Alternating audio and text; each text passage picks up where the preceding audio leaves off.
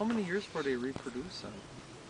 Well, they don't reach sexual maturity until they're about 25 to 30 years old for females. Okay. And then after that, every 5 years, females will reproduce. Oh, really? So that's why there's a low harvest on them, because if, you know, they only reproduce every 5 years. Right. It just takes that much longer for them to populate. Okay.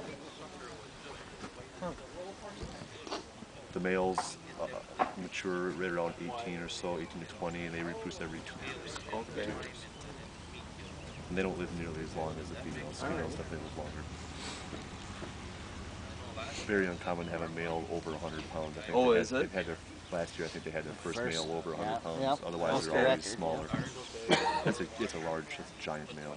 That's a super giant. Yeah, it really is. Probably a really old fish, too. You want to be a biologist, it's something you gotta do sometimes. It's a glamorous job. Yeah. You gotta do the field work to do the fun work in the lab. Yeah. Is that what Yeah, we work. I work with the lake fly larvae, what they're eating, and we're working with the DNR to see, trying to figure out a qualitative measure, see what they're eating. This year was of real interest because the gizzard shad population, a small fish that typically die off in winter.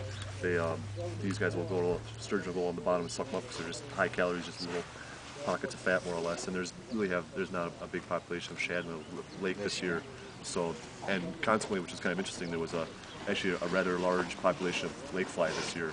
So it's an interesting year for that aspect. Kind of we don't know what it'll be like next year, of course. So it's good data. Do you know if we're gonna have a lot of lake flies then for next year? Oh yeah. I would assume. Yes, there is, because we did worm tests. Some spots got like 13, 11, 9. They're spotty, yes. Yeah. Like 3 or 4 years ago, you could barely, if you're lucky, if you picked 1 or 2 up. Yeah, this past summer, we've had probably the largest population we've had in 5 years. Okay. So they bump up once in a while, but they've been rather low. But this past year has been definitely a much better year for the lake fly. So we'll see how much the sturgeon affect that population. Yeah. We'll be sampling them in late April, early May this next year. As soon as the water gets around 10 degrees Celsius. Por eso dice que le huelen, le gusta mucho como le huelen las manos.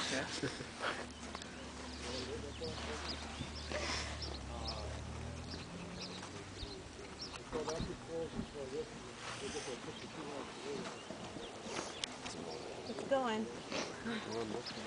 Huh? I'm videotaping this one. This one is a big one. Here's a big one. That's a big one. That one's huge. Looks like a dragon. Sledding. We almost got past. That one's really big. Yeah. You have to get a ride on a sled. Yeah, that's his last ride.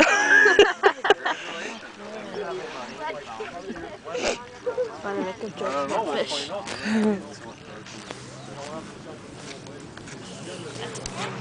He is. That's like the bigger one so far. What do you think he weighs? My guess is like 95. I would say 125. Well, yeah, maybe. No, I'm okay now that. Somebody said 80. Yeah, I said 95. You got a guess? 95. 82.5. But more than 80. I'm guessing 95. Come on, buddy. 95. Sorry. 95 my guess. 89.5. Oh yeah. Oh crap. Oh well, mine was close. I was 90s.